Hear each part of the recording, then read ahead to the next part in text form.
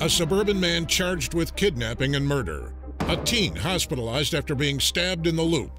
And police release video of two suspects wanted for murder.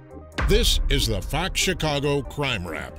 A suburban man has been charged with murder and kidnapping after the remains of a missing person were found in Kane County. The victim was found shot to death after police executed a search warrant. The suspect is being held in the Kane County Jail.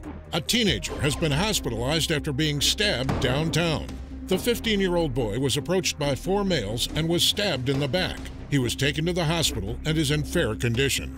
A man was shot to death in the stairway of an apartment building in Chatham, and police need your help. Newly released video shows two people in the area around the time of the incident. If you recognize any of these suspects, please contact the police. This has been the Fox Chicago Crime Wrap. Stay safe, everyone.